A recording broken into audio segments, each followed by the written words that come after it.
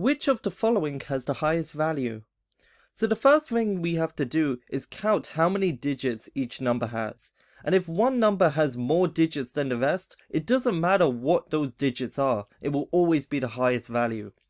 If two numbers have the same amount of digits, then we can look at the individual numbers. So first let's start off with the top. It has 7 digits. The second one also has 7 digits. The third has 7. The fourth has 7. And the fifth has 6 numbers.